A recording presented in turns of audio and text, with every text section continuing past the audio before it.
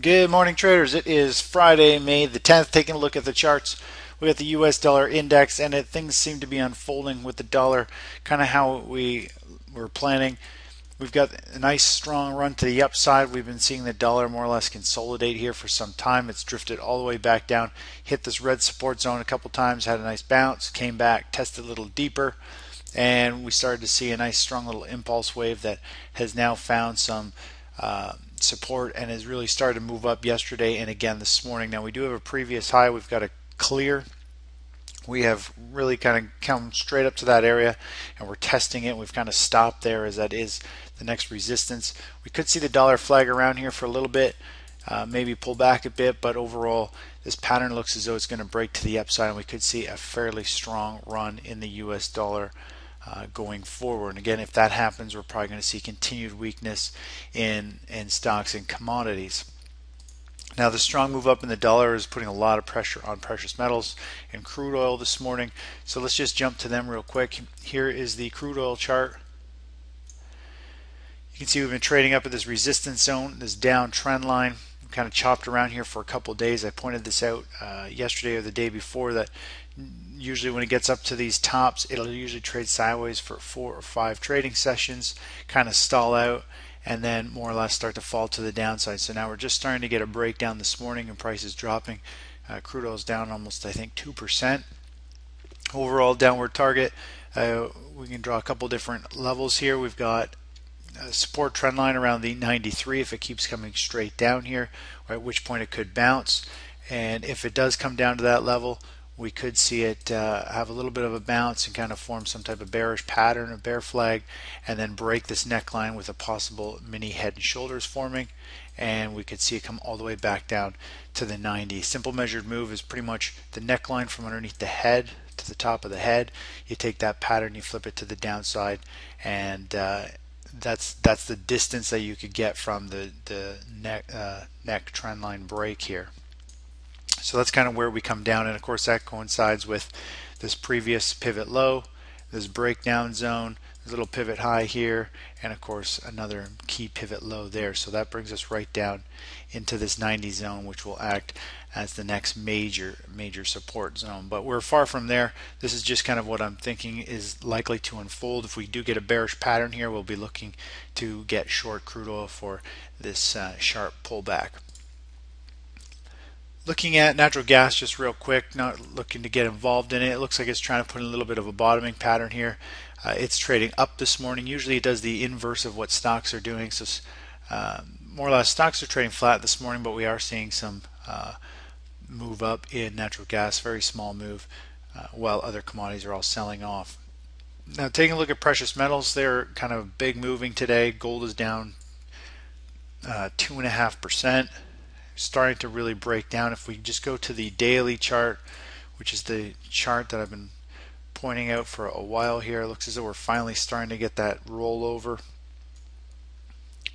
And we've got this inside candle day where it's just drifted up, it's traded around there, and now we're starting to get a sell-off. Now we might see it trade around still for some time, but overall at any time we could get one sharp drop that brings us right back down to the bottom of this channel, to the 1350, 1330 area. So be aware of that. If the bottom falls out, we could see gold and silver tumble sharply lower, significantly lower, but we'll have to see how that plays out. It depends on how fast the price comes down, the volume levels, and of course it could easily come down and pierce the bottom of this, and pierce this low, run some stops, and then have a nice strong recovery, which would be very bullish, but we'll have to see how that starts to uncover. Overall, precious metals are still in a very clear downtrend, and this is simply another bear flag starting to look as though it could head lower. Looking at silver, just grab the silver chart here. Here's the silver chart, same thing. Silver's heading back down. It's pretty much at a key support zone. If it does start to break down even more, there's potential for it to come all the way back down, test these lows at the 22. The next key support will be the 22.50, but this could drop all the way back down to possibly the $20 per ounce level if the bottom does fall out. Looking at gold miners and silver miners, they all pretty much move together. we are going to have a move down. Pretty simple here. Trend is clearly down. It's forming another bear flag, which I've been pointing out for some time, and prices are still pointing to the trend is down. So prices still pointing to lower prices. This is just a simple bear flag. We've got to move down, bear flag, move down, bear flag, move down, bear flag, move down, bear flag, move down, bear flag. Trend clearly down. So the odds are always going to be pointing. You got to trade with the trend. We're still in a major bull market within precious metals, but we have had a significant breakdown, and if prices don't recover here soon in the next month or two, and if they don't recover well, then we'll be actually in more of a bear market, and we'll be looking to short these plays going forward. But overall, with everything coming down into key support zones in the long-term charts, not looking to really short. But looking at this chart this morning, we're going to see miners down. They're down about 2.5%, I think, this morning so far, and they could really start to have another nosedive and shake the rest of the market out, all the long positions, before it puts in a significant low. Looking at the bond chart, here's the price of bonds. Bonds have continued to pull back. This morning they're actually down significantly. This is kind of telling me, I got a feeling that we're very close to a significant top in the equities market. If we didn't see it yesterday, more or less we're seeing a nice big wave of money flowing out of bonds last night and this morning. And if we actually look at the utilities sector, big move down yesterday. It is now coming down to support.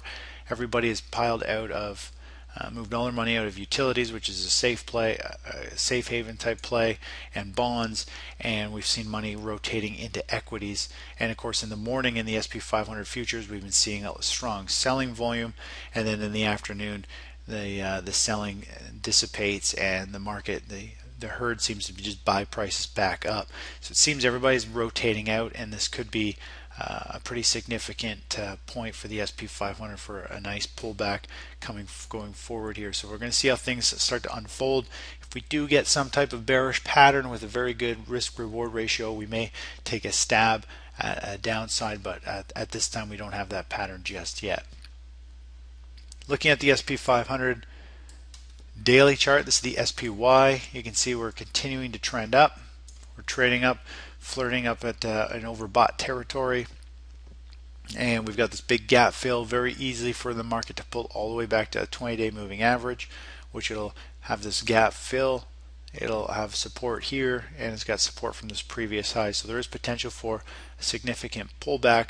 But right now prices still continue to grind upwards and sideways, very similar to what we saw here. You see a strong move up, it'll kind of chop sideways, and then it can just continue to move higher.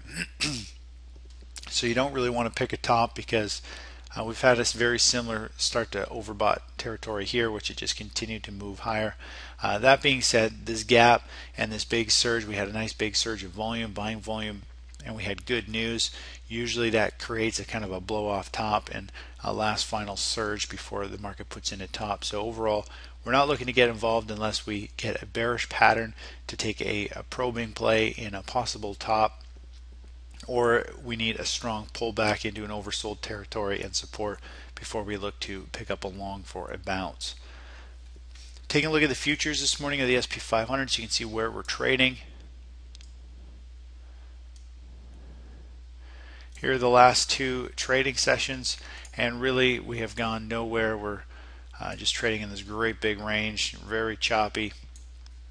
Yesterday's price action was right here. We had a pop up in the morning, followed by some very strong selling, continued to grind around. We had a light volume push to new highs, and then price got slammed with some really strong selling volume, and it got really choppy here going into the close. The bulls and bears were struggling for control. In overnight trading, we've just been continuing to trade within this range, just chopping around, popping and dropping. We're starting to get a little unstable here, and it looks as though the selling pressure is starting to pick up, and that stocks could start to struggle here. Now again, a big chunk of that is because the US dollar is breaking to the upside.